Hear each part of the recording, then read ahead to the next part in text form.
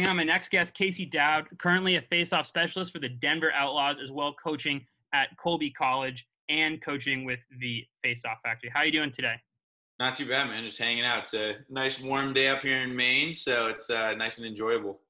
Awesome. So you're not native to Maine originally. You're from Connecticut, and you went Yep. to Daniel Hand High School. Did you start playing lacrosse in high school, or did you kind of start before then?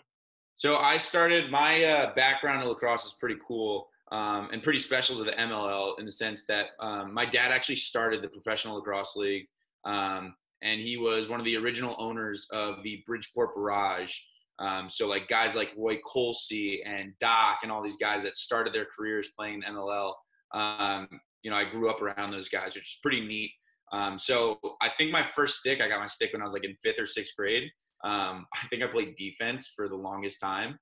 And then in 8th grade, I started facing off and kind of stuck with it and ran with it. Yeah, that's really cool. It seems to be, when I talk to a lot of face-off guys, no one is a face-off guy from the start. No way. Turned and everything. So when you're at Daniel Hand, you definitely showed out, all-state athlete in 2011, and you were all SCC team in 2010 and 2011. That you took that career and went to Siena.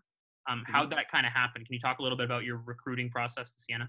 Yeah, so I played club ball. I played for Yale's old club, which was the Bulldog Lacrosse Club, and it was a tournament. We'd go to all these tournaments wherever on the East Coast, and pretty normal. Coach saw me at one of the tournaments. We got to talking and kind of started the whole process just as it normally has, and kind of how I go about the process now. So spoke with the coaches a ton, spoke with them personally. They would write me letters, spoke to a couple schools, and Siena kind of just stuck out as the place to be, and took my official visit with a ton of guys. I think 10 other guys that were going or interested in Siena, and immediately fell in love. And I left the school and I said I was going there regardless. So it was pretty neat.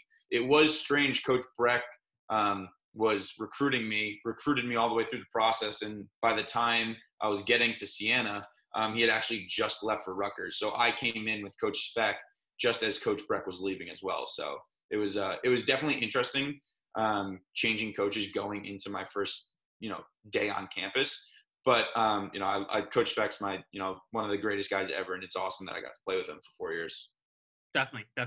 Personally, the coach that recruited me also left after my freshman year, so I got 3 years with the new coach, 2 so far. But yeah, it's definitely an interesting kind of process to do that. But while you were at Siena, you dominated. Now you rank 3rd all time in Division I face-off attempts, 5th in ground balls, 6th in face-off wins. You're a 2-time MAC champion and a 2014 Max face-off specialist of the year. Like that, how do you go from high school to just dominating your conference? So I'll say this, and it's not talked about in Siena enough, but my freshman year I came to Siena, and we had this kid named Zach Trenner, who is now actually a long snapper for the Tampa Bay Buccaneers. And he came to Siena as a face-off guy, a transfer in, and I don't think I won a single face-off my first 3 months at college. And he just taught me everything about, he was way bigger than me. He was way stronger, but this dude took me underneath his wing and just, completely changed how I saw the position. And then also changed, how I trained and how I saw things and how to play. And he was like the best, like big brother going into a season ever. And then, unfortunately he left to go follow football and at Assumption College, which it ended up being a great move because he's now playing in the NFL. But, it was one of those things it was like really cool to work with this guy. I've never been so frustrated in my life going into a season, not winning a face-off at all in practice or anything. And then I kind of fell into place of playing, right? I didn't start the first game of my freshman year. A senior, Chris Brancato, who was an attackman, switched to face-off, and me and him were the only real 2 face-off guys going in my freshman year. He started the season, and I'll never forget. We played in the Dome against Hobart, and we were going against Bobby DeTillo from Hobart, who I'm pretty sure he was number 1 and has been in the top 10 or so of face-off percentage and wins and things like that for a long time. And I didn't touch the field at all. and we didn't do great facing off. A couple games go by, and Chris, our starter, got hurt, and we were going in to go play Virginia Military Institute, so VMI, who had Stephen Robarge, who was another 75% faceoff guy. Chris had rolled his ankle, he was out, and that was my first college start. Was against this dude Stephen Robarge, and I finished 50% even. And you would have thought that like I'd gone like 100%. The locker room was going nuts. The guys loved it, and kind of from then on out, it was like, all right, like I think I can hang with these guys and do play. And that was kind of when I started going. So it was pretty cool. It was a really cool experience. I loved Siena, super small school up by Albany, so really close with our friends, and we had a really strong Long Island connection for a long time there. So a lot of my friends were super close, and I'm still really, really close with those guys now. Absolutely. And then in 2014, your junior year, you were the face-off specialist of the year. That's, if anyone at any position to be called the best in their conference is amazing. What was the differentiating from that, like from your sophomore year and then your senior year, from that really, really special junior year? Yeah, I think it was just kind of a buildup, right? Of, right pieces falling in the right places. And it was just kind of like an evolution of the face-off position specifically, right? Is, I'll be the first one to say ever, right? Is the first time I saw someone carry the ball in the back of their stick and like play and like string their stick so it worked out was with Kenny Massa. And I had never, ever, or Kevin Massa, sorry, excuse me. But I had never seen that or done that before. And I think I just kind of started taking small pieces from different guys and adding it to my game. And that was the year, ironically, that we ended up playing Kevin in the first round of the NCAA tournament. And, I think it was just kind of a culmination of, really good guys on the wings. I'll always give credit to those guys first, because they bailed me out of a ton of situations that I knew I couldn't get myself out of. And our coaches putting our guys in the right places. Like I talked about Coach Svek, Coach Cross, who was our offensive coordinator, and just kind of, always around the face-off position and really just helping me out personally, has been awesome. And then the best face-off coach that I've ever had was actually a former player at Siena, Colin Parkhurst, who had never taken a face-off ever, I think, in college, and maybe not even in high school. But he was one of those coaches that just sat back and listened.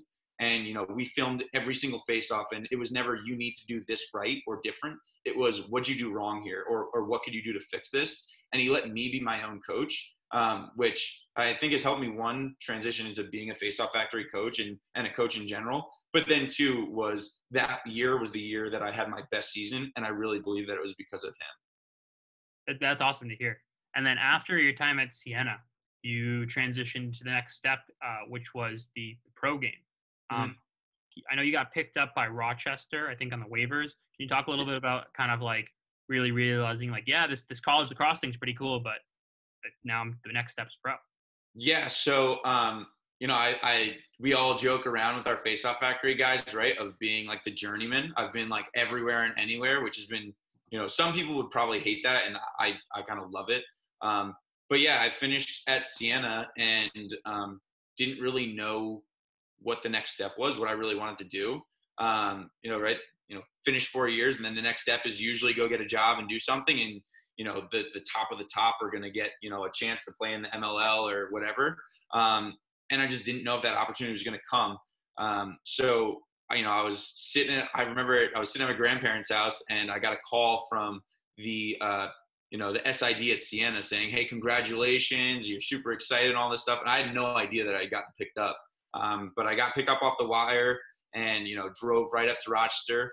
And I'll remember my first practice with Rochester too is, I did not win a single face-off with them either. It was, again, another culture shock of, this is totally different, new rules.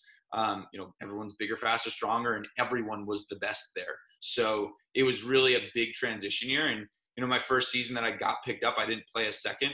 And I was pretty fine with that because I knew I just wasn't up to par that way. And then I think it kind of catapulted me into realizing, all right, like, if I want to do this, I need to buy in pretty hard.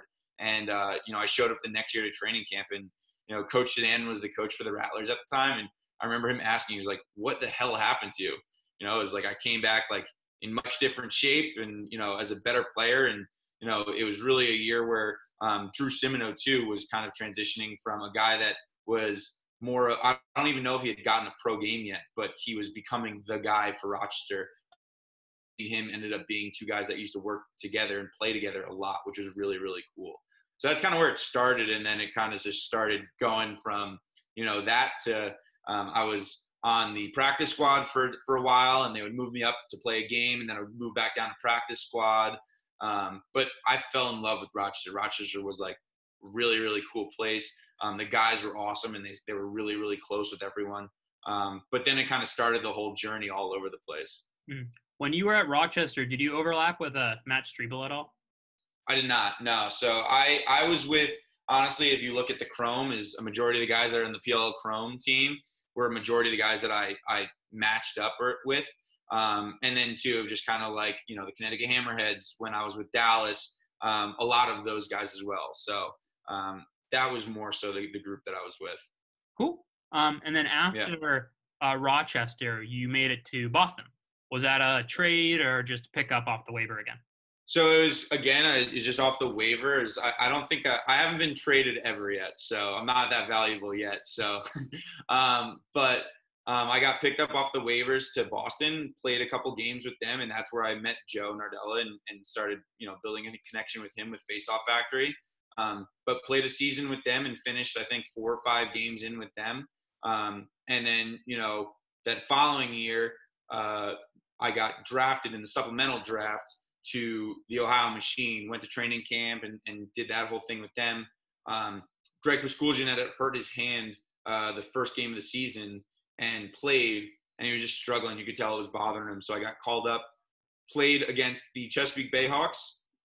Didn't do so hot. I think it was like 35%, and, a couple weeks later they dropped me. And in a week or so after that, I was picked up again by, who was it? Boston. Boston again, yeah. So I got picked up by Boston, played a game for them against the Lizards, and while Trevor was playing in Worlds, then got dropped again and got picked up by Florida. The last game, I think Florida. Played a game with them. Which was awesome. I played the last game of the season with them in Dallas against all the guys that I had known forever in Rochester. And then the next season got picked up by Dallas and played with Dallas again. So that was a blast because it was back with all the Roch guys and the Rats, and it was really fun. Played a couple games with them, bounced back and forth, finished the season or two with them, played 2 years almost with them. And then Denver came along for the tournament and got to play with Denver, so which was awesome. And I love the Roch guys and all the guys that we played with there. But for knowing the Denver guys for 10 days, it's been a pretty unbelievable friendship and kind of get to know those guys. And even still, as we finished a couple weeks ago, and we're still super close, talking to each other all the time, texting each other and joking around. So it's been a really cool, long travel and journey. But I've enjoyed every stop I've made so far. Well, in this kind of shortened Corona season in the bubble, you definitely did well. You finished, I believe, 54%. Could be wrong on that one, with 19 ground balls and 1 assist. Yes. And I know we talked a little bit off air about this kind of like 2-headed monster that you guys really wanted to create, you and Max Adler. Obviously, you guys both coach with Faceoff Factory, and you kind of had a little bit more time maybe to game plan because some of the guys, some teams didn't take 2 people, some teams did take 1, same as in the PLL with that kind of approach. How do you think that your system that you and Max kind of devised really led to success for you as well as Max? So I think going into it, we kind of recognized we used the advantage 2 things. One is, with the pandemic happening, is my season coaching up in Maine at Colby ended. So I didn't have to be up here. So I was down in Connecticut, my parents training with my younger brother, who's going to be a 5th year at Sacred Heart. And, Max working at ESPN in Hartford, me and him were able to train every single day. So, as soon as the pandemic hit, we were taking reps almost every single day, working out together, lifting together, running together. So we just kind of started working together and tweaking each other really well and for a long time. And then so when they needed a backup, Zach Malillo got traded to Chesapeake. They needed a backup, and Max reached out and said, would you like to do this, and would you like to kind of be a two-headed monster in this? And of course I said yes. One, for the opportunity to play, but then two, because, being selfish, right, is instead of having to go against the best guy in the league, now I get to work with him. So which was pretty cool. But I've known Max for a couple years now, and we're really good friends. We've got to work together a ton. But going into the tournament, I think what we did was really recognize it as not a number one and a number two, but two guys going against one. And whether it be, me, I knew Max is going to take as many reps as he needed to or wanted to. And when he was gassed, he had no problem looking to the sideline and saying, hey, you got the next one, which was, kind of, being a face-off guy, right? Having that big ego of, I'm going to clamp and win every single one, was taking a step back and kind of swallowing my pride and being like, hey, I'm fine with, I'll wait until Max is ready, and then he's going to be tired, the other guy, I can take advantage of that. And also, too, piggybacking off of that, when he's tired, I can tire him out more, and now Max is going to win the next one because he's fresh again. Mm-hmm. So we really approached it as, a unit, but then also two, me and him being one, rather than, he'll take a ton until he can't breathe, and then I'll take a couple until he's good to go again. So I think you could see that it really worked out in our favor. I don't know the stats for all the teams, but, both of us finished over 50, which, right there is, what you strive for. And then Max finished number one in the MLL, which was great. So I think, again, can't only talk about the face-off guys without talking about the wings. I think we had the best wing unit in the tournament, which was awesome. And those guys helped us a ton win some face-offs that we probably shouldn't have won. But two is, that two-headed monster really took into effect later in the tournament, I think, as well. Kind of pulling things up, it really does seem like, so Max was number one in face-off percentage with just a hair under 65. And then you were there in 5. So there's more than 5 teams in the league, and you guys were 2 guys in the top 5 percentage, which really goes to show the other guys are people that have really done well previously in the pro rank. Kevin Reisman, who you both got a chance to go up against twice, Alex Woodall, No Rack, also Faceoff Factory guys. And just looking at it, the 5 top guys were all guys and have worked with coaching side and also in training side, which is a really kind of cool thing to see as a kind of a unit that you guys work outside of team affiliations and stuff like that. Yeah, I mean, as we always joke around, is all the guys that are local to New England before the PLL and MLL seasons, we do Faceoff Factory training camp, and Nards will come down, and we have 4 or 5 guys. We'll have like my brother, a couple college guys come with us, and just train and kick each other's butts. But I think it totally paid off. And I think too, of going into the tournament, is the fact that we took reps almost every single day was a huge advantage, right? If you're in lockdown and no one's local to you, is you probably weren't taking as many reps as me and Max were taking almost every single day. Mm-hmm. So I think that definitely played a part in going into the tournament.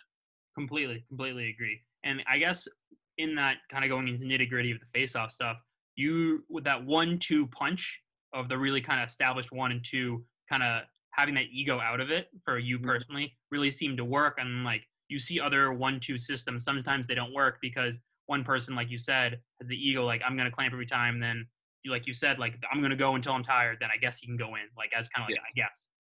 And then in the PLL, you saw Drew Simino and Jake Withers kind of had I couldn't really see who was a 1-2, and you couldn't see a 1-2 in their percentage, but kind of a different style of that group mentality on just wearing down your face-off guy. It's just really interesting to see how that kind of relates to then in college, where it's really predominantly a one-man group. Then you have your wings, obviously, who, like you said, you never can say enough about them. But it's kind of interesting to see if after a success like this, maybe you see in the NCAA tournament when there's kind of that a lot of games, that maybe you see more teams going with a kind of a 2-headed monster. Yeah, 100%. And I think, especially at Colby, but then too in just our conference in the NESCAC is, most schools, I won't say all of them, but most schools, especially for us, is, both of our face-off guys took almost 200 draws each. So, having that different style, and that's why it worked, I think, for me and Max too, was, yes, we're knee-down clamping guys, but if you ask anyone, as I think me and Max have very different styles in just clamping the ball. And it was something that, it wasn't like Max was just going to dominate and I was going to come in and muck it up. But it also too was that, you know, you have to change what you were doing depending on who was going out there. And me and Max could change because we were the ones that were changing the matchup for the other guy. So it was definitely really cool to be a part of, but then too of kind of manipulate and kind of work with, all right, how can we set ourselves up for maybe, you know, not the second quarter, but the fourth quarter. And kind of at least maybe seeing this parallel because both the groups were on TV, kind of seeing you and Max, I can kind of equate that to something similar of the PLL Archers, and they had that the Brendan Fowler and then the Stephen Kelly or Bones Kelly kind of matchup, Yep. like very similar. Like one guy had it, and you kind of let him run. But it was really kind of cool to see those two duos, like and you yourself including in one of them, do so well. And then I guess kind of segueing off that, seeing you, I got to watch you on TV, and as sure all lacrosse fans have been really kind of lucky to see lacrosse get on TV faster than other sports. How was it to I guess you didn't want yourself play, obviously, but like for family and friends kind of reaching out to you saying like, oh my goodness, you're on ESPN. Like, was that a feeling? Oh yeah. I mean, you know, it's when you're playing, right, is like anytime you're playing is you're pretty locked into that. So, you know, the whole like playing without fans and stuff. Yeah, it was weird that there was no one cheering, but at the same time is like you're just so locked into the game that you don't really mind that much or care. Mm-hmm. But what was cool, right, is like getting back to your phone and like, you know, your buddies are tagging you on stuff on like, they're like, oh my God, you're on ESPN. And like, you know, you're on TV and like your last name's on the back of a jersey and they're talking about you going to like Madison, Connecticut, or being from Madison, Connecticut and like Siena. And that stuff was really cool. And then finally kind of taking a step back a couple weeks out. And, you know, like I showed up to my parents' house in Connecticut and they were like, we watch you on like national TV. Like that part was really, really cool. Kind of like, you know, I mean, again, right, is, you know, realizing how small our sport is in the whole grand scheme of the world is, you know, the fact that you basically had we basically had 30 days of great lacrosse on TV that had access to a ton of people was super cool. And the fact that I was able to be a part of that was, you know, pretty unbelievable. So I guess going into more specifics, you guys made it to the finals of the game. You didn't have a semifinal based on some COVID outbreaks and kind of a burst of the bubble. I personally think you guys would have been in the finals anyway. So thank you. Yeah. What was that? Obviously didn't come out on top, unfortunately, but a very, very close game against, again, like a fellow Faceoff Factory guy in Riesman. And just what was that game like, kind of being in the finals of a serious MLL championship? Yeah, so, you know, it's a weird feeling, right? Is because, you know, not that it wasn't deserved at all, right? It's like, you know, we played great in pool play and everything like that, but, you know, we did miss a semifinal game, right? As everyone did, which is unfortunate, but, you know, stuff, you know, it happened. But, you know, it was weird too, in the sense that we knew that they were missing some guys. So going into a game, you know, not really with their full team, and, you know, of guys having to make the decision of whether they wanted to play or not. And we sat down before the tournament and before they said the other teams had backed out. And we said, right, is, you know, there's no judgment if you decide that you do not feel comfortable playing in this tournament for the rest of, you know, after the outbreak. So I think really, you know, it was kind of just go forward as a normal game after we kind of all made the decision and kind of, you know, said that we're going to do this. And of course, right, it was a tough game. Is, you know, it always sucks losing, but, you know, it was a great game by Boston. They did, you know, great things, and, you know, it was fun to be a part of again. It was a really cool experience. So I guess everyone's gonna want to know, like, what is it like just being in the bubble? Like, I know you said that, like, obviously, if you know lacrosse, Denver is always historically a super close team. What was that like, I guess, in a bubble where you're already forced to be in close quarters with your team? Yeah, so just kind of like the living accommodation part of it was pretty sweet. Is, you know, meals are catered, so you go downstairs and you have everything that you could ever imagine kind of set up for you. But we stayed in a hotel about a half mile away from the stadium, and everything you could possibly imagine was set up there. You know, 3 meals a day. You can go get a snack if you really wanted to downstairs. There was a rehab room set up downstairs, you know, Theraguns and trainers. But it was a lot of just hanging out, right? Is a lot of these guys have normal 9-to-5s. You know, me being a coach, I was able to recruit and watch some tournaments while I was in my hotel room. but it was a lot of time on your own, and you could kind of fill it with whatever you wanted. So, specifically, I'll speak for the Outlaws specifically, was we had a blast together. Again, it's 25 guys that, I had just met the day one of the camp or training camp and bubble. But, we played Wii golf for hours on end. And, I can't tell you how many times there was people getting in trouble for yelling during college, playing Warzone in their hotel rooms with each other. So it was a really cool experience to be locked in with these guys, just kind of doing everything, right? We ate all of our meals together to get, watch films together. We had team meetings all together, and we as a team stayed kind of segregated from the rest of the guys and the rest of the teams where, I don't know if other teams ate all together, all their meals, or met up together as much as we did, but all of our doors were open to each other, and you could find us hanging out with each other the entire time. Were you guys all in the same hotel? Yes, everyone was in the same hotel, and like that was right. No leaving, everyone's locked in. But again, there was really nothing that you needed away from that. If you needed something, you could ask your equipment manager, or Bachlet, our team president, would go and make a run. They got us peanut butter and jelly for your rooms. They got you water bottle, whatever you needed. If you needed something from outside, you could have gotten it from your president or equipment manager. But there was no reason to leave. It was pretty set up for us. What was I know that you've worked with True Lacrosse before. What was the setup going in? Were you rocking in the True gear, or were you kind of going with what they gave you? So I was just kind of using what they gave me. My like stick setup for it. I was using all String King, and I'm pretty sure almost all the Faceoff guys are using all String King or Maverick stuff, shafts and stuff like that. And I was fortunate enough that Maverick had given me a pair of gloves to use as well, which were awesome. So I think they have the best product protective equipment. So using their stuff was pretty sweet.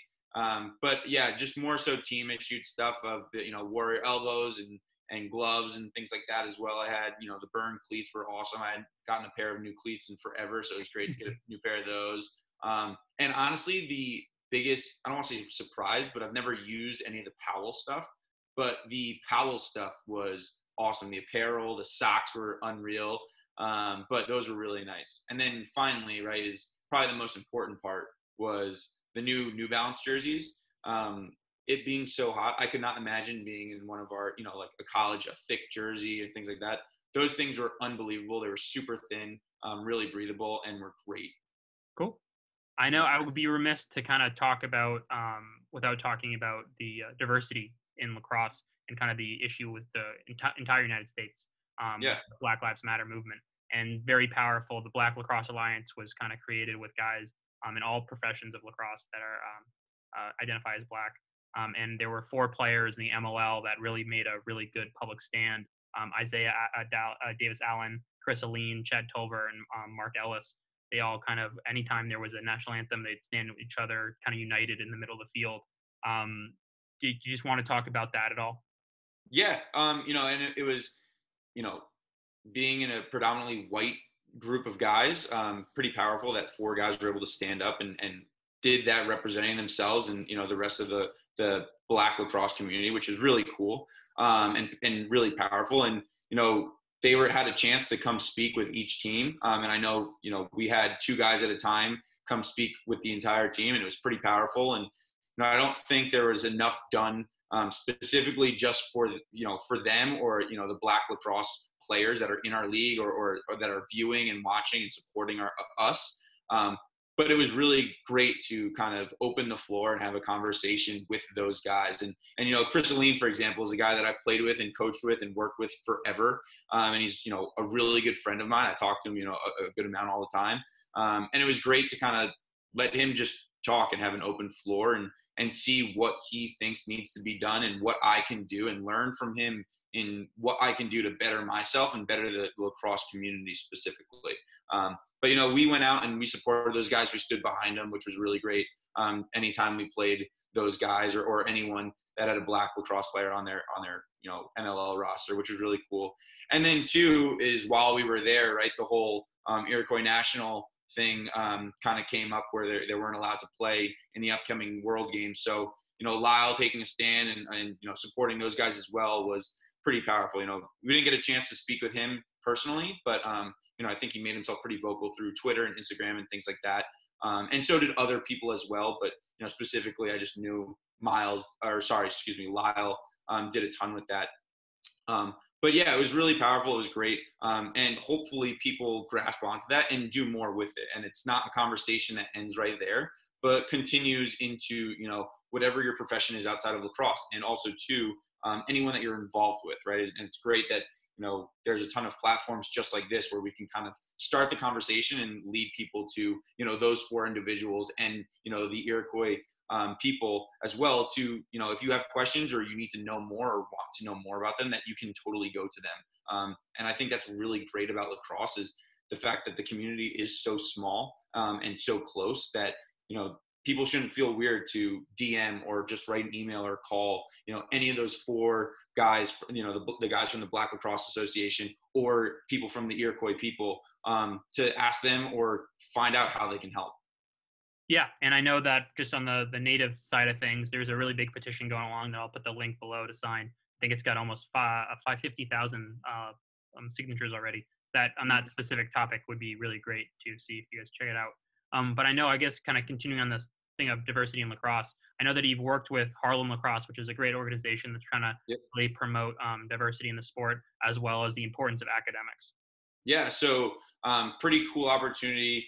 Coming out of Siena, one of my housemates and roommates and one of my best friends, Richie Hurley, who was an attackman, he was an All-American at Siena. He became a program director, and it was not that Harlem Lacrosse was starting up, but it was definitely much smaller than it is now and less prevalent. And he, went in right away and kind of started building a relationship with those guys and building this program up to what it's been. And as I kind of started working through college coaching, I found it, I felt obligated to make it a duty to go and check these guys out and help out grow the game as much as possible, especially in a place where, I think if anyone has a chance to work with Harlem Lacrosse in whatever city, whether it's, Harlem or Boston or Baltimore, out in LA is, it really brings you back to being like a younger kid. And like really just loving being out on a field with people and, just really loving the game of lacrosse is those guys are super passionate about, playing. And they also too are just so thankful that they have something else to do other than the school or, whatever it may be, or get them off of a path that might be leading them to somewhere negative. And, it really hits home for me, having Richie and working with some of these kids, but then also too now coaching at Colby College where, Carlos Beeson, who is one of the first, he's in the first graduating class of Harlem Lacrosse students that graduated college. So, being able to work with him for 3 years and see him grow from, a freshman, a kid coming out of Harlem to this guy graduating from Colby College with this unbelievable degree and kind of setting himself and his family's, future up for, creating a different trajectory for what it was, which, I think Harlem does an unbelievable job of that, of not only making it, you're going to play lacrosse and go to college, but you're going to do really well in school, set yourself up for a really successful future. And then too is give back to what those guys do. I know Carlos, for example, he's now on the board and he's one of the mentors helping those kids come into the program. We have another Harlem kid coming in this upcoming class or in the 2020 class now, that's going to be a part of our team. And I'm so excited to continue that relationship with those guys. One of the big things that's kind of happened in the last few weeks is one of your fellow Faceoff Factory coaches has really, really separated himself from the professional pack in MLL and PLL. He currently plays in the PLL, but Joe Nardella just won his second PLL championship in 2 years, as well as shattering any record for faceoffs and shattering percentages, as well as putting points up on the board, which not a lot of faceoff guys do in the PLL. Did you want to talk about that at all, or kind of what it was like to see him do that? Yeah, funny little story. Like, we were talking before about, our Faceoff Factory training camp in New England is, this past summer and last summer too, going into the pro seasons. I remember him coming down and, I'd been training with Max, who, really dominant faceoff guy as well. And going against Joe is always, the big test to see, where I stand and how I'm doing. And I remember this past training camp was just, he was smoking me. And I was like, oh my gosh, like I must be doing something wrong. Like he's not that much better than me, is he? And, he's just dominating. And, it ended up being that it wasn't just me, it was everyone that came. And then, finally to kind of see it all come to fruition at the tournament in PLL where he's just, smoking people. And it's not even, people want to say, oh, he's a great counter artist or he's really tenacious. Let's just say it. Joe's the best faceoff guy, right? Is statistically on, numbers wise right now he's the best faceoff guy. And it was really crazy in how well he did, but he just was a freak athlete. He's just an unbelievable faceoff guy. So it was really cool to see that. It was awesome to be, part of his training crew, which, is awesome. I would love to take some credit for how well he did, but I won't steal the spotlight from him at all. But yeah, I mean, it was really cool to see all that hard work. I think, the amount of hours that dude has put in training other people, training himself, playing, right, is, a full NLL season in, which, if anyone has ever played box, and I haven't done an NLL, but, playing in the NLL is tough. I mean, you get banged up, and that dude went from a PLL season right into an NLL season, right into another PLL tournament where he's just banging bodies left and right. And, it's not easy to do. And Joe did it and he dominated. So, super excited for him. There's no one that deserves winning that and, all the accolades that dude's gotten more than Joe. So I'm really excited to see what he's doing because, it's the show's not ending, right? He's going to continue working and can hopefully continue getting better. And hopefully he brings me along for the ride with that as well. Yeah, absolutely. If those who don't know Joe's the hardest working guy. And like, if you saw any of his interviews, the first thing he did was deflect all the attention to the rest of his teammates. He's a huge team first guy. And I know he finished probably second in MVP kind of running, but you just saw the look on his face when Zed won the MVP. He was so happy for him. And it was just awesome to really see him shine where he might not get as much attention as we think. Obviously, knowing him, he deserves. But it was really cool kind of seeing him, especially on NBC, because like that's like you said on ESPN, that's a real deal. Like there are some people that just aren't lacrosse fans, be like, oh, I'm just going to turn on NBC, and they get to see someone we both trained with just absolutely dominate and then win another championship. And the best part about Joe, right, is that regardless of how well he did, if Joe went 25%, and no one talked about him, he would have been just as happy because he is the biggest team first guy. He does not. He's the most humble guy when it comes to face-offs and talking about egos and wanting to win every single face-off. If you look at clamp percentage or anything like that, right? Is Joe's first year in the PLL, his clamp percentage was like 35%, but the dude scrapped and got over 50% of his face-off wins, right?